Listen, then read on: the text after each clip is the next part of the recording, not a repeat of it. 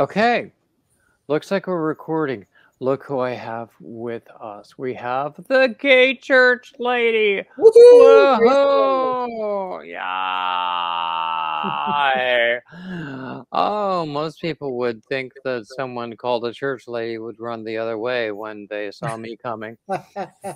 But, um, yeah, I'm so excited. I like most of the people that I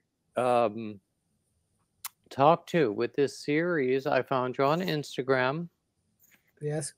and you have some really, really beautiful photos on Instagram. I'll Thank share you. the links in the description. And so tell us about yourself. Sure. So my name is Joseph. I live right outside New York City in New Jersey. Um, the gay church lady is kind of an evolution and a rebellion and performance art in itself. Um, so I actually am going to change my hat really fast because it kind of correlates to the story I'm going to tell. Okay. So and the hats hide my messy hair because I haven't had a haircut in a while. But when when I was growing up, I grew up Mormon, very observant, strict, religious family.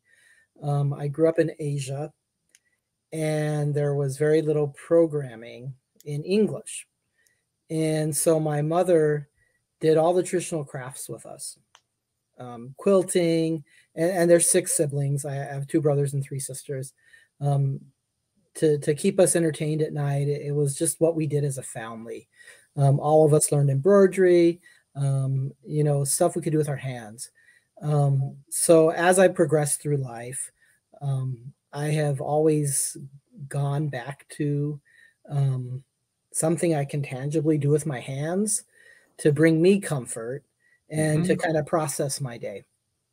So I'm wearing my Pride hat. I don't know if you can really see the logo on here. This is from it's a beaker because I'm a nerd. By training, I'm a clinical research nurse. Where I've actually been in the room the first time a compound's been put into a human. 10 years ago, I transitioned out of that into the pharmaceutical industry.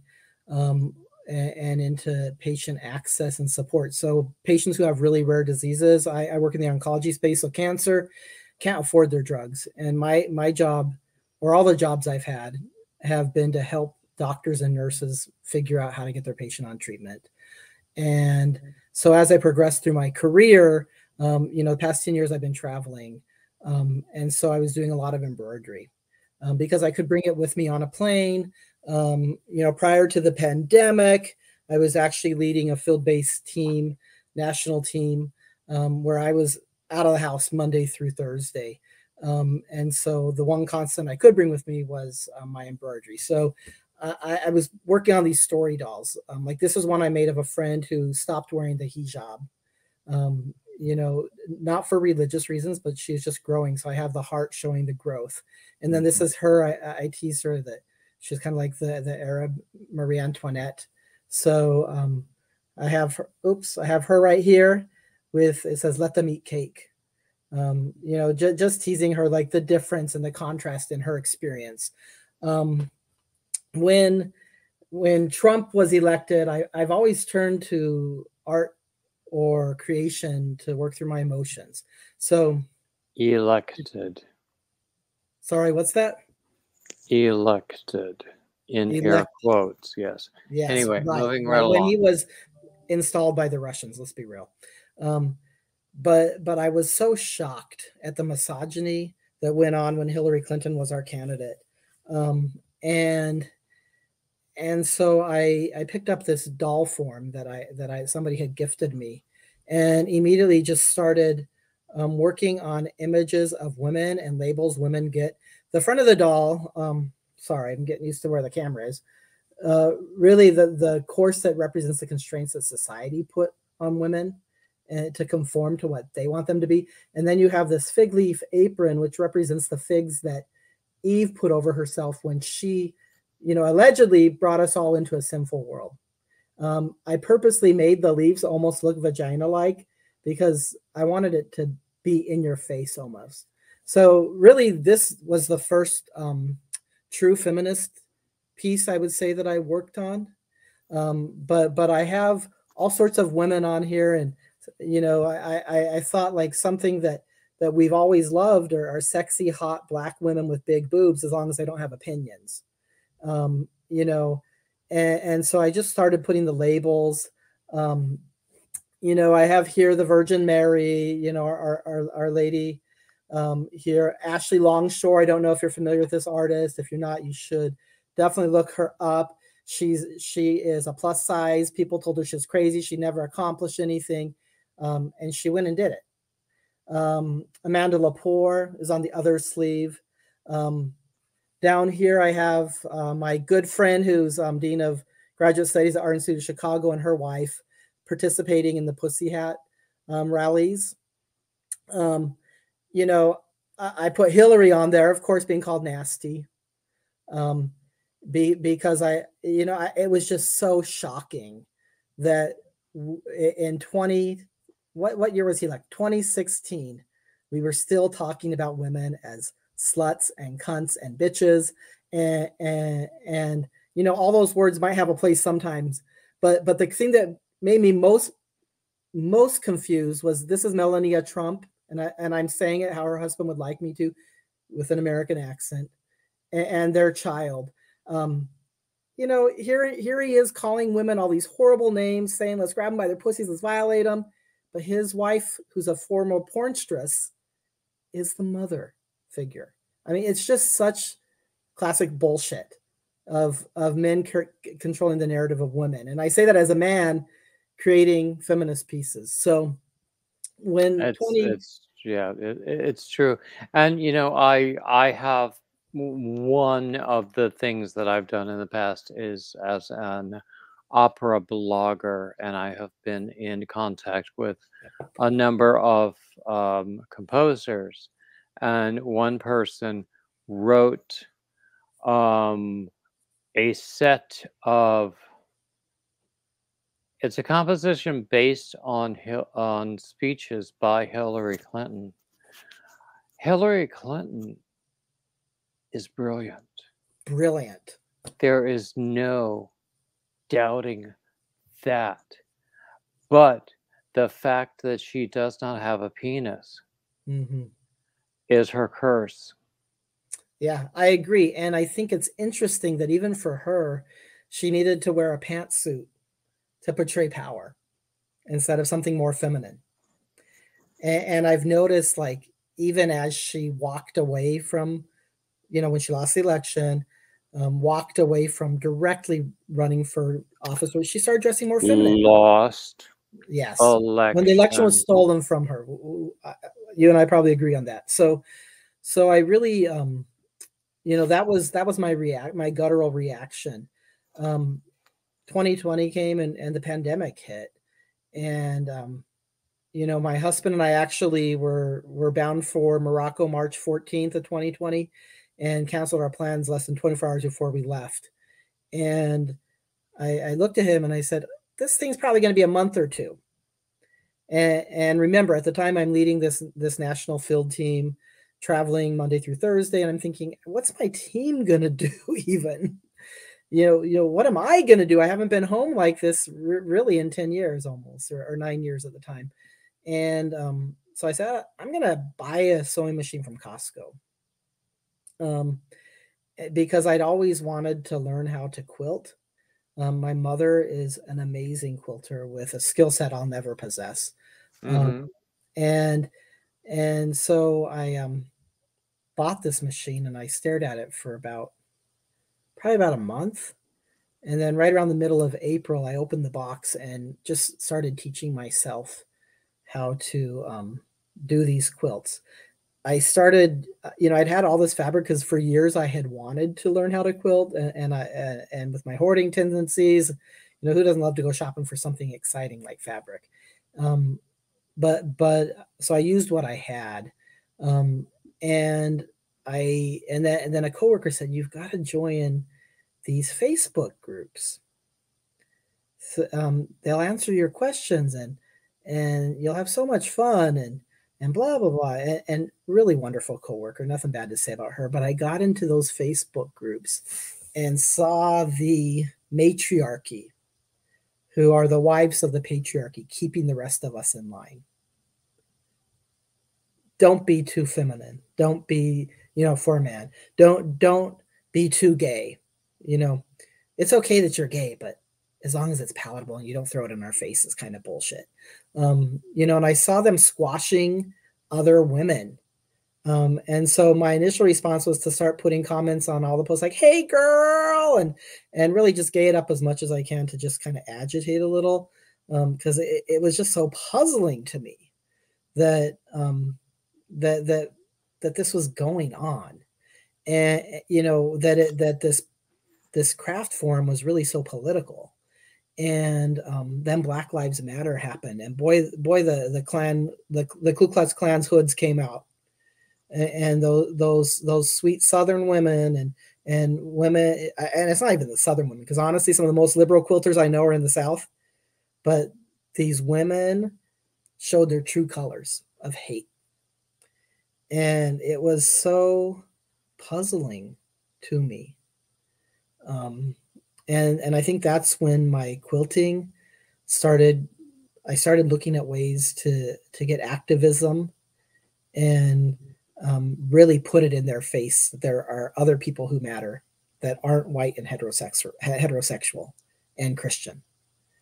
Do you know, I myself have not seen it. Maybe I have just been blind to it. Mm-hmm.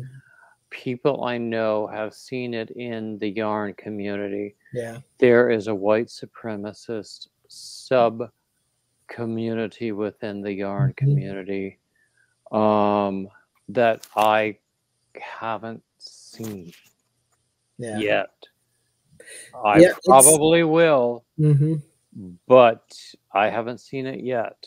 And they and everyone is appalled. Yeah, it's so subtle, and I think like for me, maybe I'm more conscious of it because at the time, well, that could be part, but at the time I was working in a consulting group that was, our leadership was heavily Southern Baptist African American women, and my company encourage those conversations about microaggressions and the inherent white supremacist culture in America. I remember, one of my closest friends many years ago called me out on my white privilege, and I was so offended because I hadn't even really heard about all this. And I do have some mixed heritage. Technically on paper I'm Mexican American, but I'm white. And he's half Japanese, and he said, "No, you got white privilege, man. Like, you don't know what it's like to be a racial minority." Not in America, I don't. But I grew up with going to in Asia with people who didn't look like me. When I was 5 years old, I came home from school crying because the kids in the grade ahead of me had formed a circle around me and pushed me and called me a white boy. And I said to my mom, "Did you know I'm white?" Because I didn't know race as an innocent child. And, it took me a long time to accept that I do have white privilege. And then to start looking for ways as I was leading other people, and even as a colleague, that I could leverage my white privilege to help other people and open doors.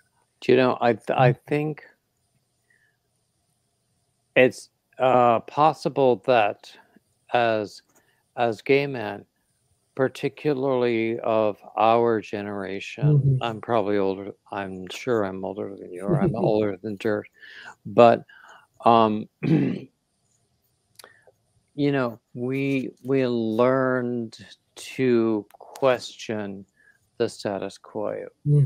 We learned to just look at things the way they were accepted in the popular culture of the time that we came up with. So I'm still learning ways in which I see white privilege. I'm an educated white man. Mm-hmm. I'm not straight. I don't have that Yeah. advantage. But at the same time, there are so many advantages that I do enjoy that I don't even know Yeah. and I don't appreciate. Mm-hmm. And so I think that at least we have that understanding where so many people of our generation especially and earlier generations Yeah. are just clueless. They don't Yeah. understand. They don't know what privilege is. No. And I've seen it. It's not only with race. It's with it's with you know Socioeconomics. I mean, yeah, I mean it, I've it, seen it with looksism. I've seen it mhm. with body shape. I've Yeah. seen it with everything. It's Um othering people. Yeah. ex I like that verb, Yeah. othering. Yeah. Yes. I actually learned it from my works gay pride group, which is the most militant one I've ever been involved with. But I think, David, to your point, like, I have so much to learn still. We You know, all do. my Every one of husband's, us does, and I think yeah, if we stop learning, then that's when we start dying. absolutely. And I think of my husband, who is an immigrant to the U.S. He's Chinese. And we love Asia. We have a small business where we go over to source things in Thailand prior to the pandemic a couple times a year. We just spent the holidays there for the first time in 2 years, which was magical. But when we come back into the US, anything that he thinks that, no, we're not bringing contraband, we're not running drugs, we're not running jewels or anything like that. But stuff as simple as snacks that we like to buy at 7-Eleven in Thailand and bring home because we can't find them here, I'll go in my luggage because he says, you're white. They won't question you the way they'll question me. Mm, You, I get you that. know, Yeah.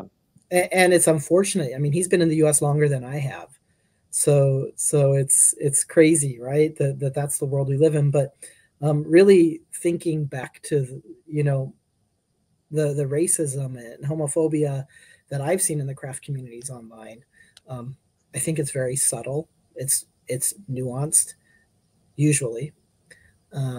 I've gotten personally had messages on Facebook saying like, "Why are you making gay quilts? Why are you making quilts with African American geisha girls?" Because that's what I initially started doing. And my response back is, why wouldn't I? And you need to look at yourself and ask yourself, why does that even bother you?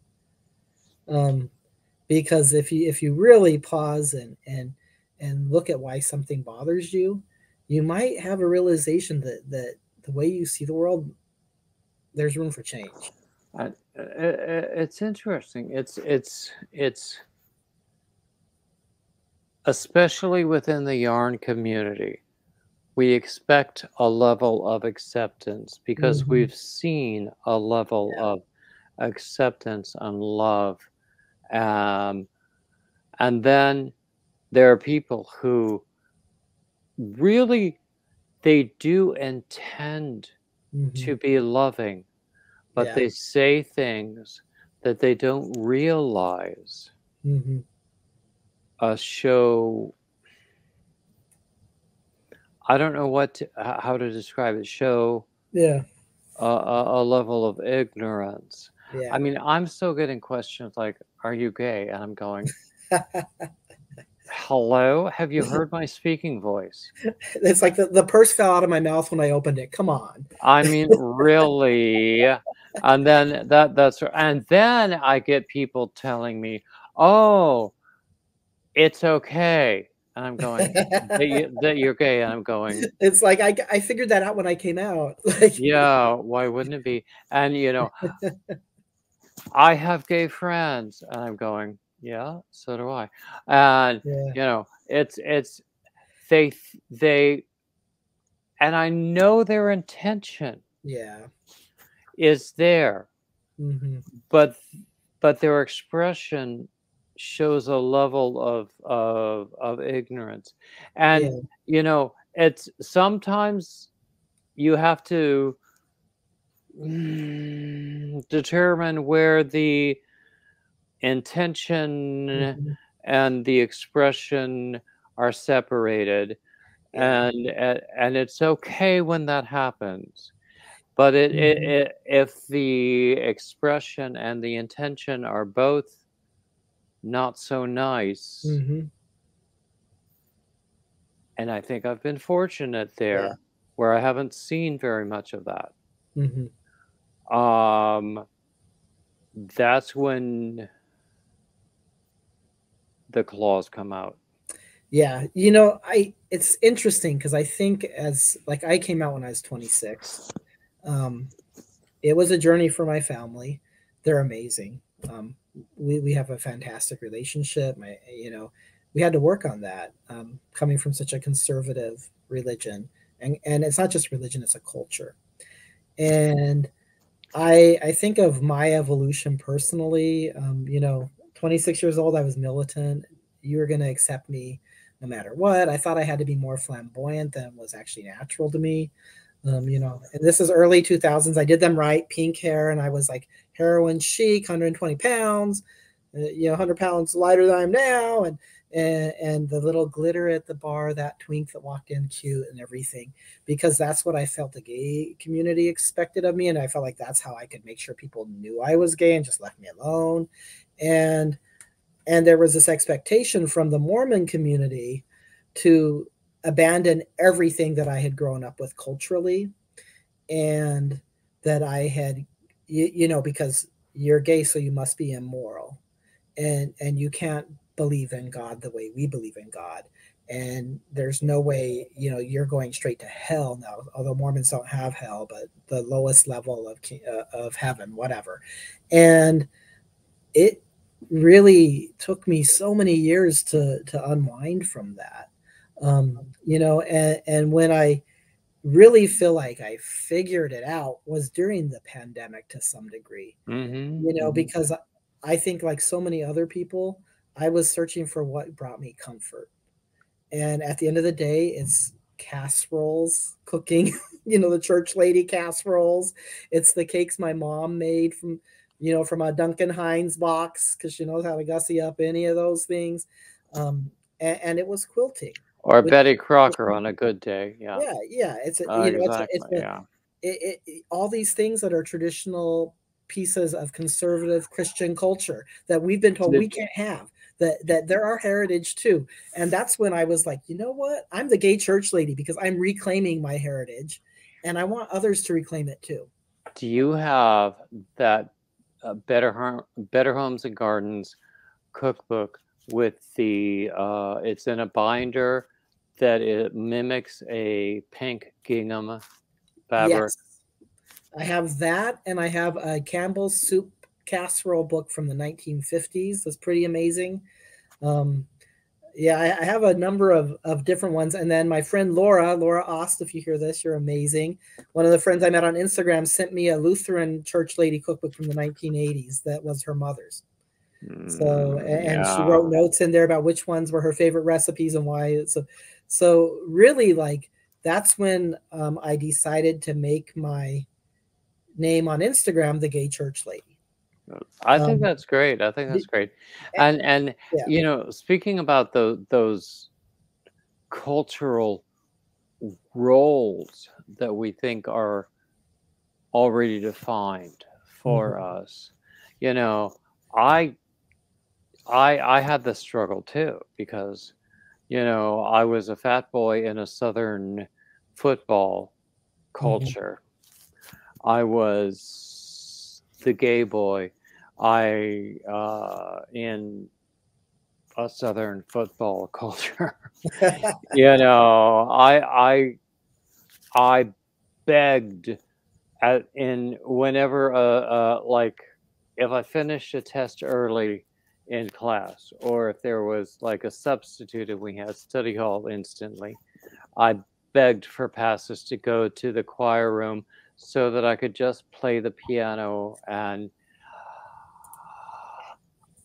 I didn't care what I had. I would pull whatever there was in the file cabinet out and just play it, because that was me.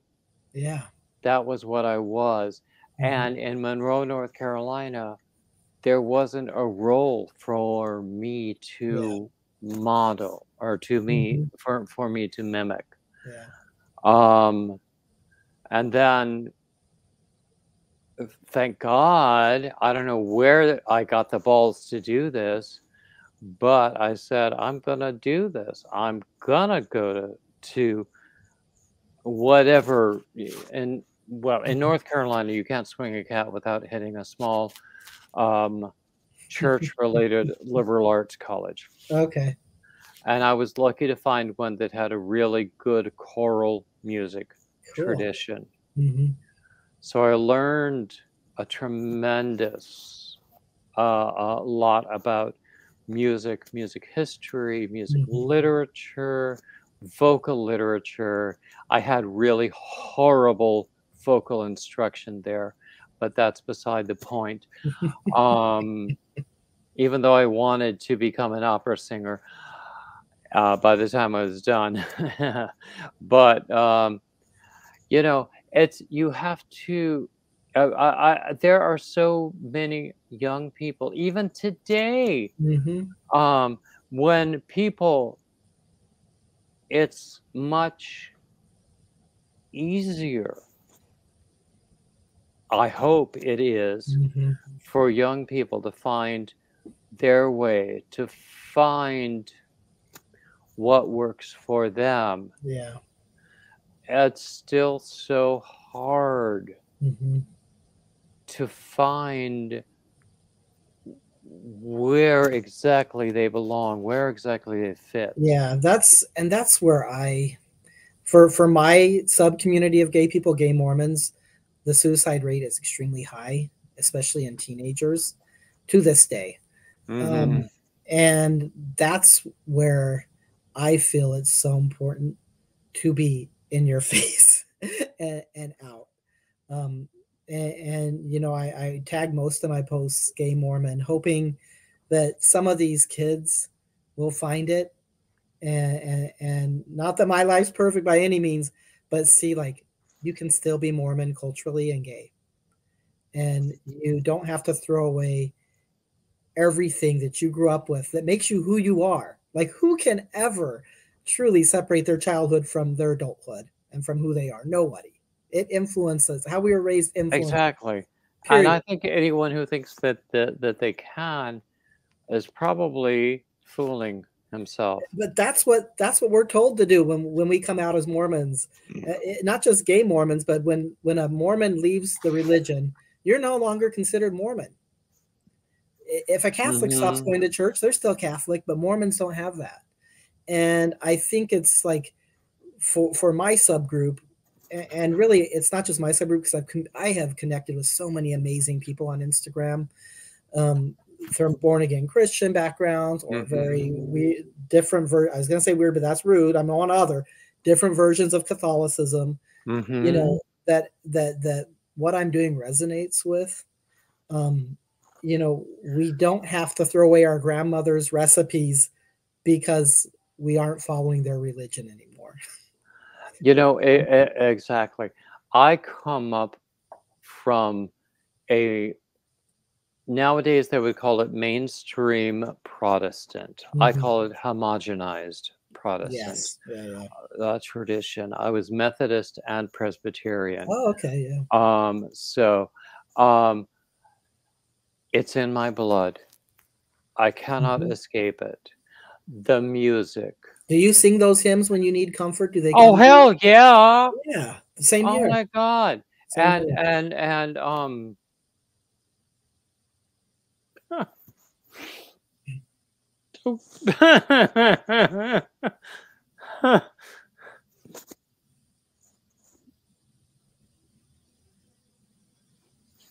when I get started thinking about some of that music, Mm-hmm.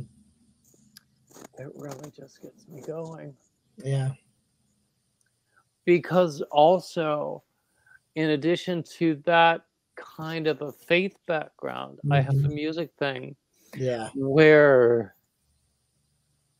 you know, knowing choral music, Mm-hmm. knowing what choral music has meant through the ages, knowing what it meant to Bach, Mm-hmm. knowing what it meant to Martin Luther, Yeah. knowing what it meant to Pachelbel Mm-hmm. and, Thomas Tallis and William Byrd and all of these people, and Mm-hmm. having and done all of this amazing church music. Mm-hmm. Um, I recently, on one of my blogs, I have 3 different blogs, which Okay. should surprise no one, really. One of them is crochet, one of them is opera, and one of them is general topics. Mm-hmm. So, at my school, I was a music education major, but most of my classmates were church music majors. Okay. Yeah. Cool. And so, the um, the big the primary senior level course was church music administration, Mm-hmm. and that culminated in like a huge essay on, you know, basically is what church music means to me. Cool. More quotes. Yeah. Yeah. And so recently I wrote a blog post about that, and it means a shit ton to me. Mm-hmm. It does. And I can't escape it. It's Yeah. in my blood. It's as you're talking, I was thinking, why do those hymns bring us comfort when I mean, I don't know your story, but I know I left the religion 20 years ago. Wow, only 20, maybe 22. I don't remember. Anyways, a while ago. And I was thinking, like, it's probably what our mothers sang to us to comfort us as children and infants. And it's what we felt when we were in a place of worship, because music, art, are like hearing and sight are our senses. And it's why the greatest art in Europe and even in Asia is in places of worship, Exactly. because that's something that religions Exactly. feed into, um, And is the in visual and the auditory.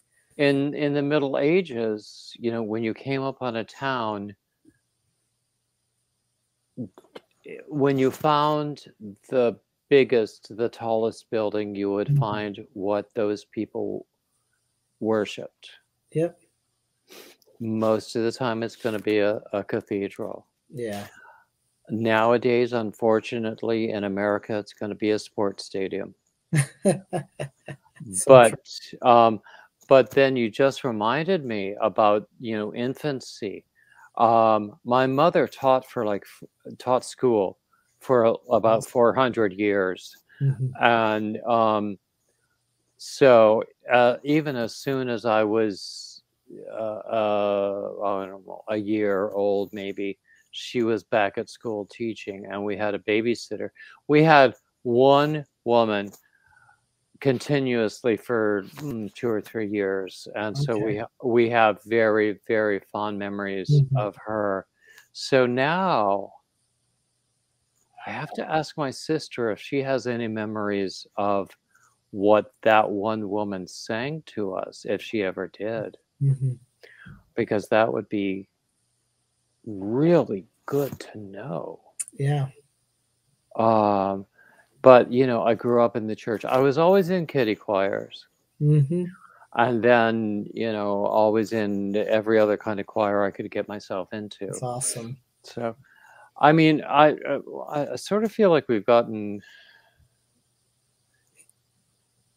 I don't think that the direction where our conversation has gone is bad.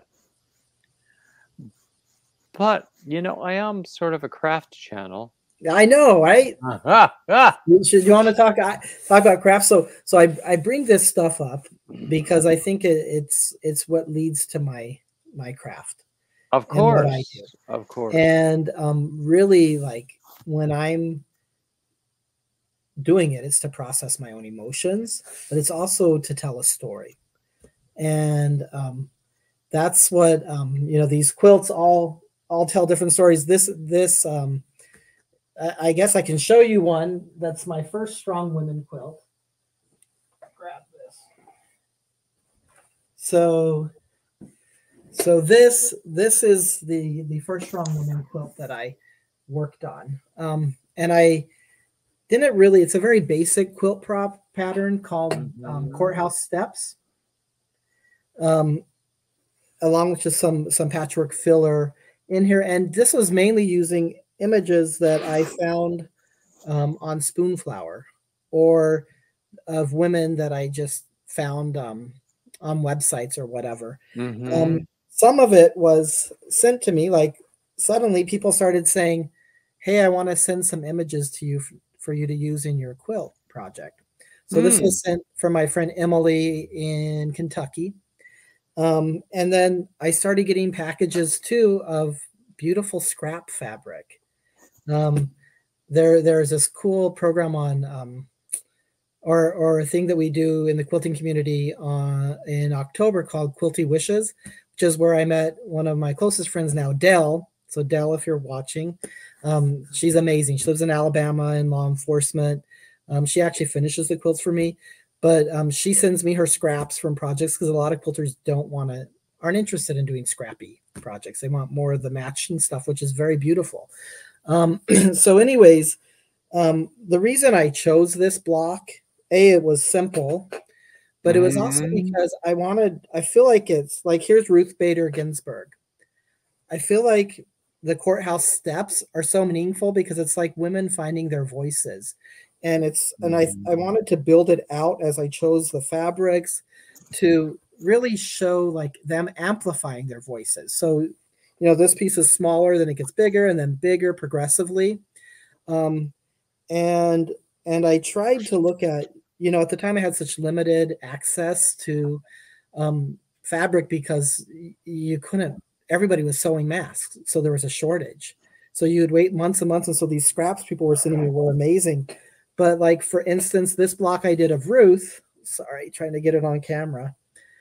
Notice there's bananas here. And it's really to show all the people that tried to cock block her, all the men that wanted to keep her in her place. And that she just broke through those barriers. And she just stayed fast in the fight. So I don't know. Here I have Elizabeth Warren as well. Some artist on Instagram did this awesome image of her, or not Instagram, on Spoonflower.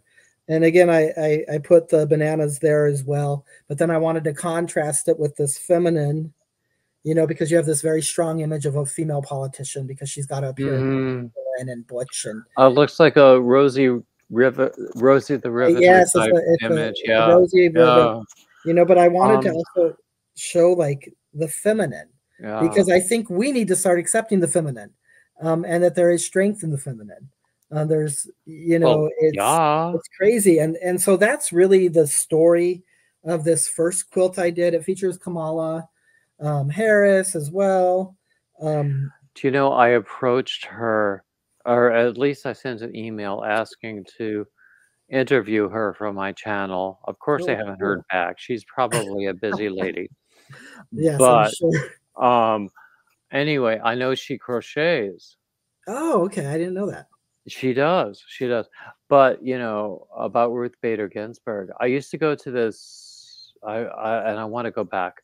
Every year when I was in New York, I would go to the Glimmerglass Festival up in Cooperstown. I don't know if you've heard of it. I'm not familiar with it. It's amazing. I was going to put a swear word in there, but it's amazing.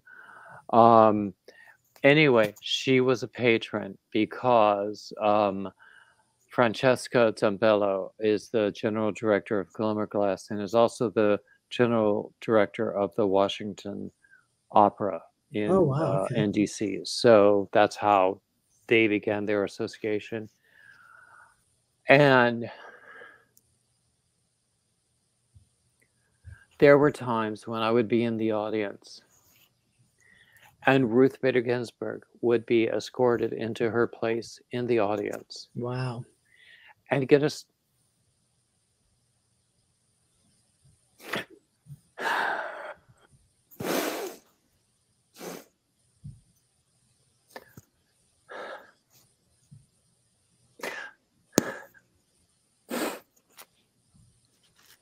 Standing ovation just for being her. That's awesome.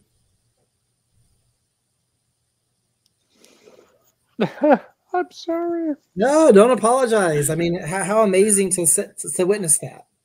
I know. There were also times she would do programs where they would show operatic scenes that featured, different things about the law. And that would be fascinating too. Mm-hmm. But just seeing her in the audience. Yeah.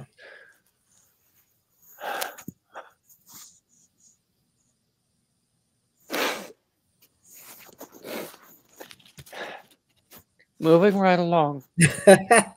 No, you're fine. It's obviously, it would be a very powerful thing to see. Well, I can cry at the drop of a hat. So. And I don't care what anybody thinks about it because that's what I am now. Yeah. No, there's no shame in that whatsoever. I think going back to the theme, it's in Western society we've said men can't cry because that's what women do. Well, fuck them. I mean, I don't care what they say. That's what we've been raised to think, and our society has decided. When to me, like, well, guess what? If they come, they come. Society also told me I was too fat and ugly to ever have a girlfriend, which, I thought I wanted at the time. But you know what? I'm not.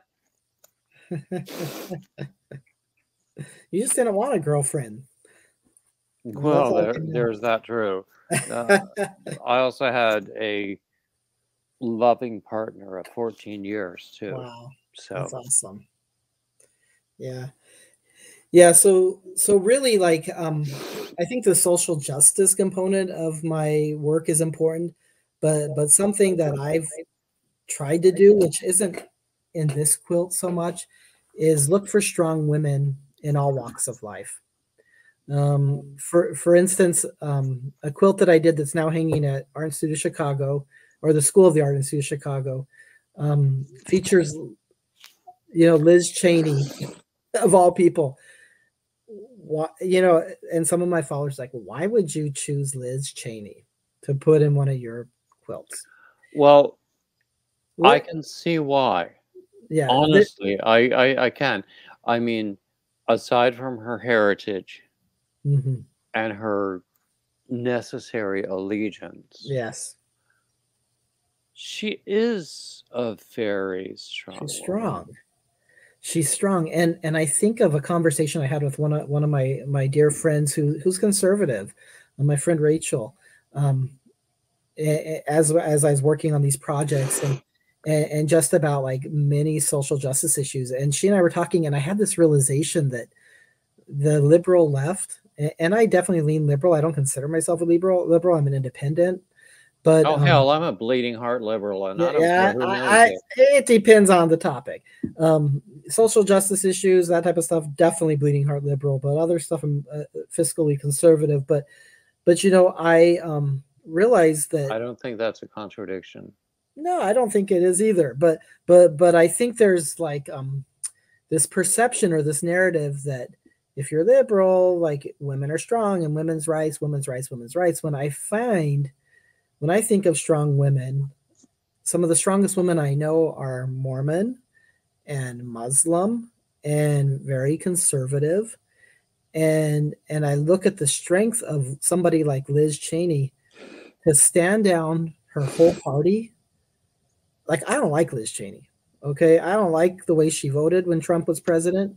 I think she should have been louder about her opinions on him. I think they all should have. I think shame on them for not being Americans and just being Republicans. And but for her, it took incredible strength to this day to be like, you know what? I don't care if you remove me from my seat of power in the party. Like, I have to. She finally woke up and became an American again, and that to me I can respect. In that quilt too that I made for my friend Alinda, I included Mormon women who were muzzled, like from our pioneer heritage, from the founding of the church. We had a prophetess that wrote most of the Mormon centric hymns, who was married to Joseph Smith and was pushed down the steps by his first wife when she found out she was pregnant. She miscarried, so there's a dead baby myth and all this other stuff. But nobody today talks about this woman who was considered a prophetess in her day, because prophet is male. The ability to speak with God for everybody is male. And I look at this woman, Eliza R. Snow. She never married again. Her brother became a prophet, a few prophets after Joseph Smith, but she enjoyed great influence and power. And while she's revered, I don't know that she's revered for who she really was, versus for being subordinate to men. Mm-hmm. And then I look at like the children's organization the Mormons have, which is founded by two sister wives who shared the same bed and never let their husband in it for 40 years and wrote passionately about their love for each other. They're lesbians. I mean, come on. And I put them in there because that's again another like heterosexual washing of history. And a denial of the influence of these strong women. Like, I think they had to figure out how to work within this misogynistic gerontocracy. And there's this normalist type thing where there's this monogam, this one man, one woman kind of model thing going on, where anything else is absolutely wrong, cannot possibly be right. I'm not saying that some of the incidents we've seen are completely right, but I'm not. I would not say that there is only one relationship model that is valid. Yeah, it's interesting. It's like I have opinions on polygamy. I come from some of the biggest polygamous families. It's what it was, and finally the Mormons are owning it instead of pretending like it never happened and we're supposed to only talk to each other about it. Because it's our heritage. Like, when I was at Brigham Young University, my alma mater, there were like 4 other guys that had the same name as me because we had the same common ancestor. And not surprising. And my sister has a family name too, so I know if I meet another Suzette that's Mormon, we come from the same polygamous heritage. But I think it's fascinating. But really, like we could talk forever about this stuff, and I know your blog is about crafting. So what else do you want me to talk about? Honestly, this is even more fascinating. I mean, we could talk about yarn, blah, blah, woof, woof. Everybody does yarn. Yeah. At least in my world. But this I find a lot more fascinating because I love social history. Yeah. When I was in school, I hated history because it was always political history. It's white and war history. And I didn't give a flying anything about that. But, since then, a lot of what we see in entertainment and social media um, regarding history is really more about social history, and Mhm. that is what fascinates me. Yeah, I find it fascinating too. My first degree is actually in medical anthropology. Hmm. Modern culture, modern the study of modern culture. Um, it's just what drives us. And to me, like what I'm doing with my quilting and with the dolls, and I do mosaic because I like dabbling in lots of stuff, but really it's always come down to telling a story and conveying a message. And when I look at the feed that I have on social media, um, primarily Instagram is my poison of choice. Um, but really, it's about telling a story. It might be my story, it might be somebody else's Hmm. story, and my hope is like sharing that story as I've come to accept myself and to reclaim my cultural heritage, will encourage others to do the same. Well, ideally, through social media and other channels, Mhm. someone will find some identification, especially if it's somebody who has not found that Mhm. before. Yeah. Because, it's especially for young people, Mhm. even though they have exposures to such a wide array of different social media Mhm. channels, it's all the same. Yeah. Yeah. It's true. So if they find a voice that resonates for them, then I think that it's really good You for know, them. it's I agree completely. It's interesting because you focus on the next generation or the younger kids. I think I have more followers that are older than me. I mean, I'm 47, Oh, I um, know or, I do. or in I'm my group, but 59, yeah. but I think of one of my, I call her pen pals, is a lady who's 83 years old in rural Canada, um, left the Mormon church a few years ago. Somehow, I probably through the Gay Mormon hashtag found me, and we communicate very often now, almost daily, just sharing memes or how you doing, whatever. But she shared with me that she seeing my feed and what I'm doing with quilting and the cooking and everything was the first time she felt like she didn't have to give everything up since she left the religion. She's 83 years old. That's to me, that's when I feel the clamp, right? I feel like that's when I feel sadness for her, but happiness too that she's reclaiming her heritage, reclaiming who she is. Um, that in some way I helped her do that. Um, I because think that's awesome. that is both ennobling and humbling. Yeah, it's crazy to me. Um, It's huge. yeah, It's amazing. And there are people out there who have that experience. In the yarn community, I mean, we talk about it a lot, especially yeah. with men in yarn, Hmm. because I mean, it's almost a trope now where people say, "Oh yeah, Hmm. in wartime, soldiers they Yeah. would knit their own socks, blah Hmm. blah woof woof," and I'm going, "Yeah," and it's one of those trades or professions that Hmm. or skills that started out as something that men would do, and then when they got bored with it, they passed it on to women, which is true. Okay. Well, I'm just that's fine. Um, and then at the same time, I hope that people are seeing. Oops, I'm sorry. I You're keep fine. moving my table a little bit. Yeah. See my oops, there it is. My subscribe little sign. Yeah. Yep. My friend Brenta the newbie crocheter did that for me. Ah. Anyway, that's a hint. people, if you're watching.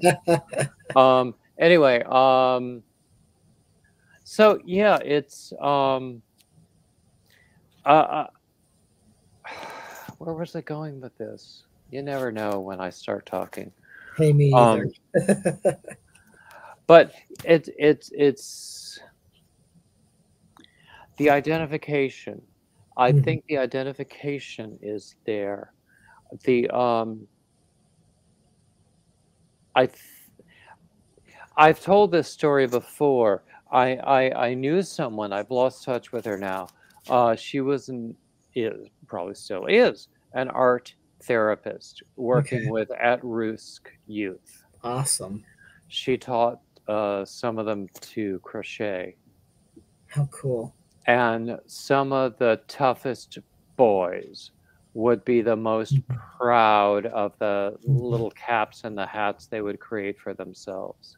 Yeah. And she would tell stories about them just crowing about them because they were so proud of what they had produced. There's something magical about creating something that you have complete control over. You know, that other people's opinions, if you want them to matter, they do, but they don't have to. Like, technically, exactly. You know, my quilts, I've never read a quilt pattern. I'm sure I could figure it out, but I just look at a picture and go, that looks really interesting. I'm going to make my version of it. You know, because it's fun. And for me, like, I have perfectionistic tendencies. Quilting for me is the one hobby where I'm like, I'm not going to be perfect. Unless it's really horrible, I'm not ripping it apart, because that was what came out of the moment when I was making it. Now, let me ask you about your quilts.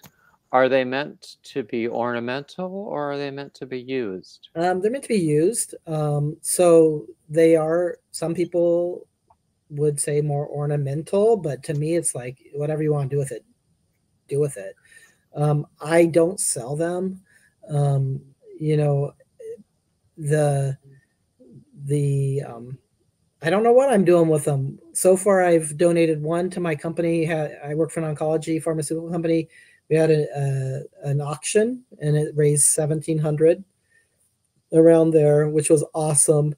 My cousin is doing the AIDS cycle ride out in California, so they're going to raffle. Oh, really? Yeah. Do you know, my friend Gary Boston is doing a knit-along, crochet-along. Actually, he's doing a cycle of 4 through the coming year. Oh, cool. To raise money for that very same AIDS ride. Yeah. And he's using one of my patterns. Oh, really? Congratulations. So excited about that. Yeah. So that's where I really hope they start going, is towards organizations that can use them for raising funds. This is a hobby for me. I don't want it to be a money maker. I've had my artwork in galleries before and whatever, and when it becomes about the money, my creativity is sapped completely, and I don't enjoy it anymore. So, you know, I'm making strong women quilts for my nieces, hoping that it inspires them. One of my older nieces actually just sent me a picture of the one I gave her in her dorm room at Brigham Young University. Yes. You know, she's pretty liberal, but still, like, I'm hoping that it just inspires them. And really, when I think of the next generation of strong women, it's my nieces. And I believe in them, and I want them to be boss ladies. I want them to be bossy. I want them to be loud. I want them to know that whatever they choose to do, they can do. And that's really, like, when I think of the next generation, that's where my mind goes. But anyways, there's that. So that's my long answer for what do I do with these quilts, or are they ornamental or useful? Once I'm done with them, whatever somebody wants to do with it, it's up to them. So, well, my primary reason for asking that is I have a lovely patchwork quilt that my parents bought for me from the Pennsylvania Dutch country. Oh, wow. And, but when I started putting it on my bed and using it every night, it got a little frayed. Oh, huh. Yeah. So I didn't know what to do next. It's probably in a box right now. I don't know where it is. Yeah. People hang them and use them as artwork. I mean, they're beautiful. Yeah. So It would have been a beautiful piece of artwork. yeah. And it probably still could be. If I could find the box where it is. I hear that. But yeah, that's quite interesting. So then, what do you see as the future in your crafting life? So what do I see as a future? A revolution. One of the things that has been so cool that I touched on a little bit is just connecting with people, and and how many people have been so generous without me even asking, have said, I want to send you scraps, or I want to send you images to use. And then I've actually sent kits out to other people to get them started doing their own versions. As far as way as Australia, I have one little kid I'm sending down to Chile.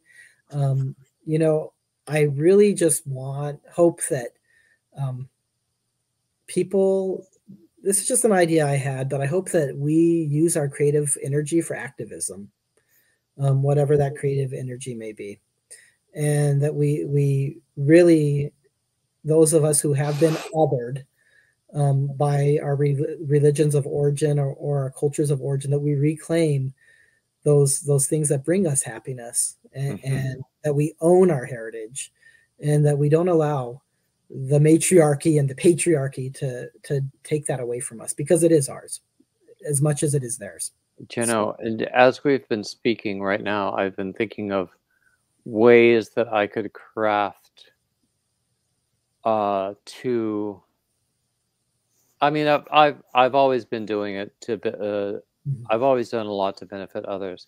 I refuse to sell my stuff because I'm not going to bargain with people. You know, if you want Walmart prices, go to Walmart. Exactly. But I have to keep. I have some people talk about a whip mountain. They refer to like a mountain range as the Whippalachians.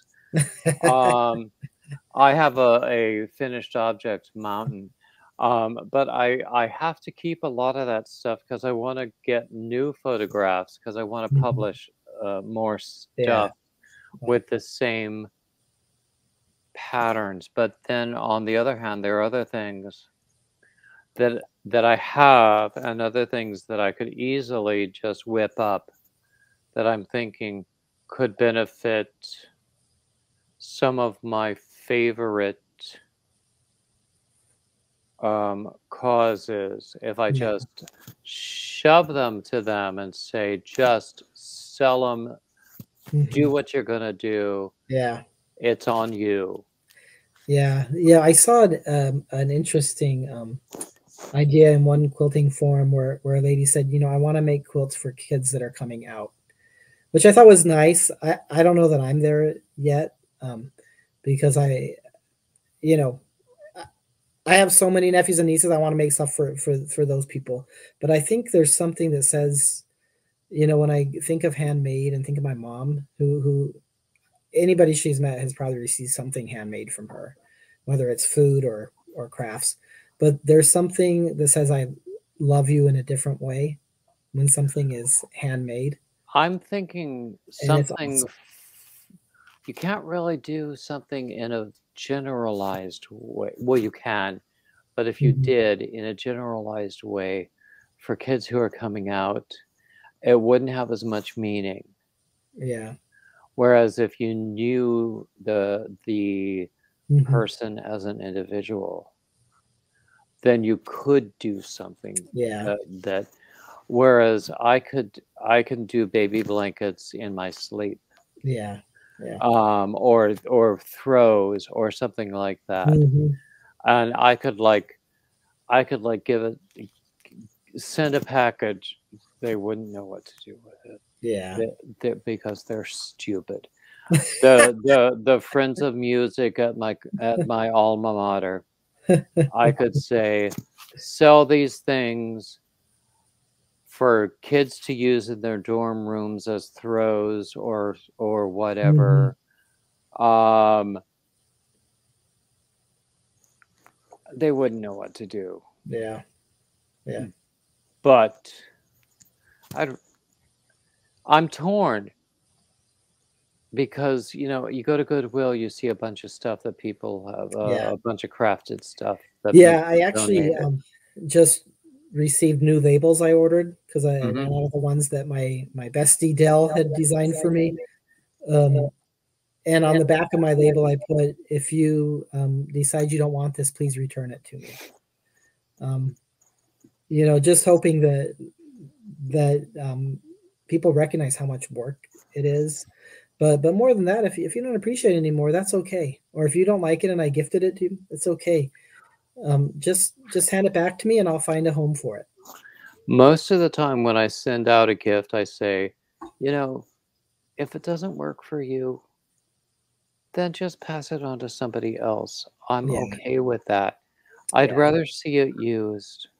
yeah. Now, I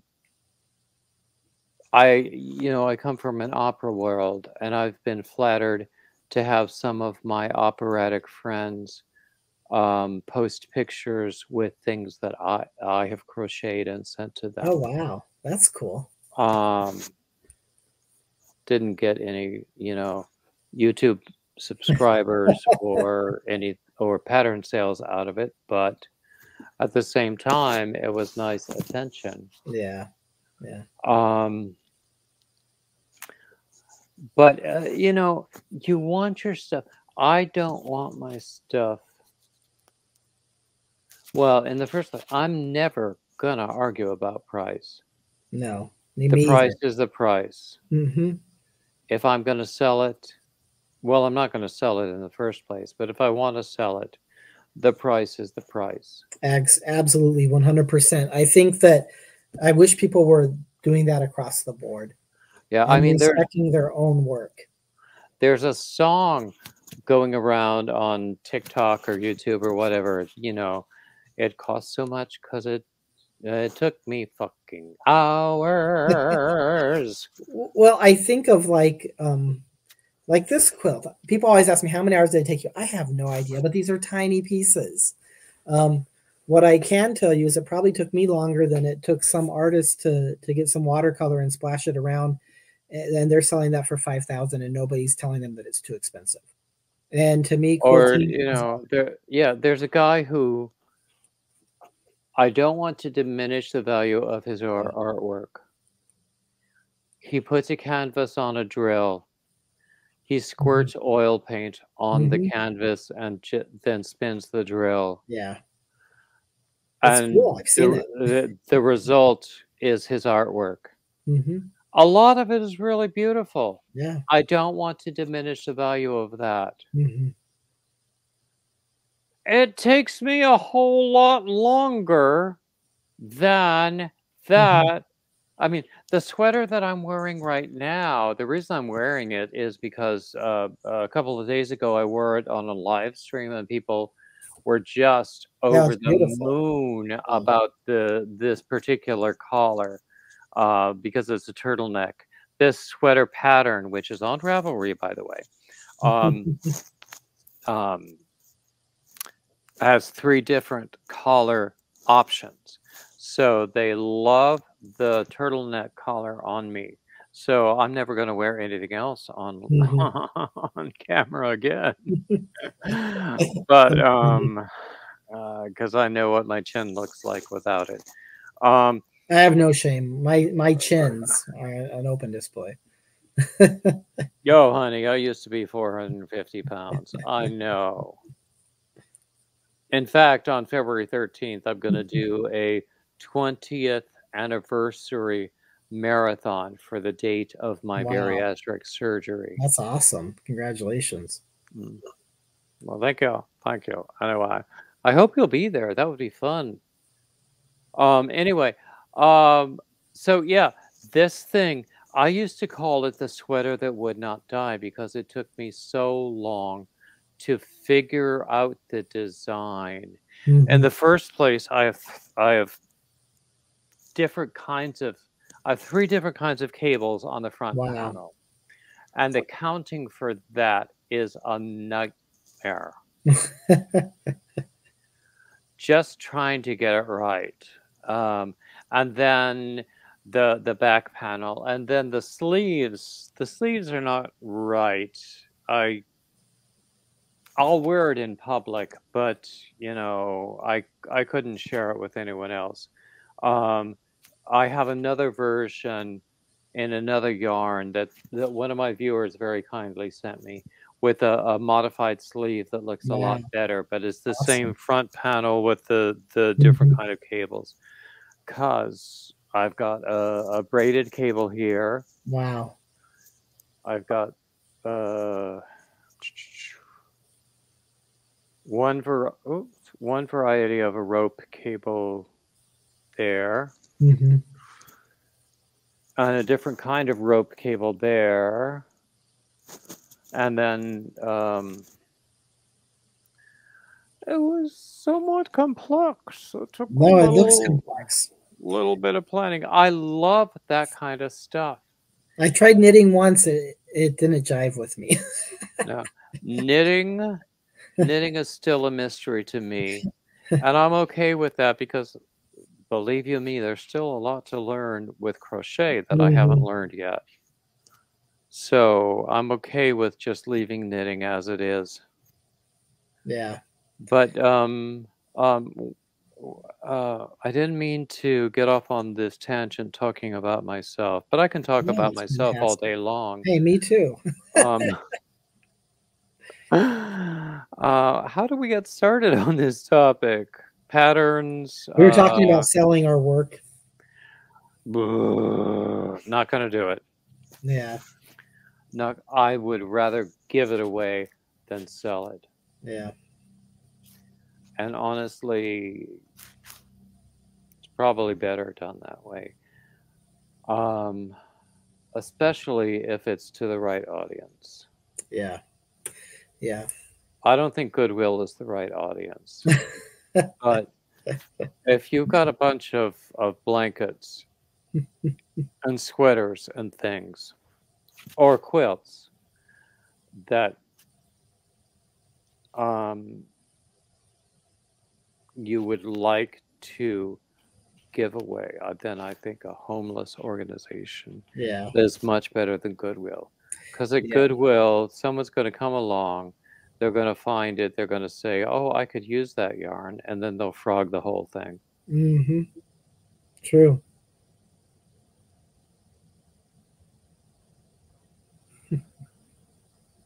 But anyway. So we've been talking for well over an hour now. Who would have thought it? I know, right? I've certainly enjoyed every bit of it. Same here. So we should probably close pretty soon. So what would you like to leave our viewers with? What would I like to leave your viewers with? Just be yourself. Accept yourself, embrace it, and just magic will happen. So, and praise the Lord, of course. I'm the gay church lady. Praise the Lord and pass the lasagna. No, pass the hot dish. Hot dish if you're from Minnesota. Hot dish. Oh, now there, don't you know? I lived there 10 years. Yeah. I spent a good part of my childhood in Minnesota. So they know how to make a good hot dish. Oh, yeah. Amy Klobuchar's tater tot hot dish. Google that. Great recipe. Oh, to this day, tater tot casserole is one of my favorites. I love to make it. And, when I was there in the mid-70s, late 60s through the mid-70s, I mean, it sounds like a joke, but it's true. Seasonings were salt, pepper, and ketchup. Oh, it still is. Actually, no, when I haven't lived there for 12 years. So towards the end of the time I lived there, people were getting more awake to flavors. It actually has a very vibrant food thing. Well, depending upon where you are, in the Twin Cities. But I love the Twin Cities. Yeah. But yeah, and so the places like the Twin Cities, Rochester, Duluth, they're getting a more international population now. So they're getting more flavors. But also, when I was there, diversity was having Swedes and Norwegians in the same room. Yeah, it sounds about right. No, it's one thing I really admire about the Twin Cities and the Lutheran community, particularly there, is how much advocacy they did in helping refugees come to our country. The Hmong community, the Hill Tribes people that we screwed over in Laos and Vietnam and Cambodia. There's a huge community there. Some of my closest friends when I lived there were Hmong. And I look at the Somalian community as well. Like those church ladies, they did Christianity for that portion at least. I think they did it right in helping other people. I have seen that in a lot, well, actually all over the country in a lot of local congregations. Yeah. I have a very good friend from undergrad days who is just now at our age completing a doctorate. And her dissertation topic has to do with diversity studies, diversity inclusion, and refugees. And her own family came over in the 19th century as, even though they were Northern Europeans, they were still refugees. And in those days, just the fact they were refugees, it didn't matter if they were also Northern Europeans. They were still refugees. And I don't remember, but I know of the days when, there were like signs on the doors, help wanted, Irish need not apply. That sort of thing. Yeah. So the signs might not be posted that way anymore, but the signs are still there. Of course they are. Of course they are. So yeah, and as far as the Lutherans go, I have a very long history with church music, and most of my experience is Anglican music, and a lot of it is in Manhattan, in a part of town where there were a lot of retirees and SROs, single room occupancy hotels, where they would be lucky if they could pay less than $1,000 a month for a single room. And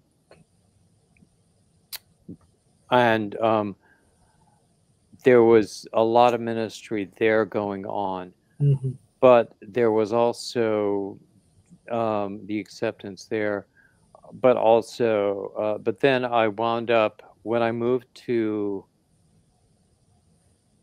a number of years later, I wound up living in the suburbs, and then the very last church job I ever had was in a Lutheran church.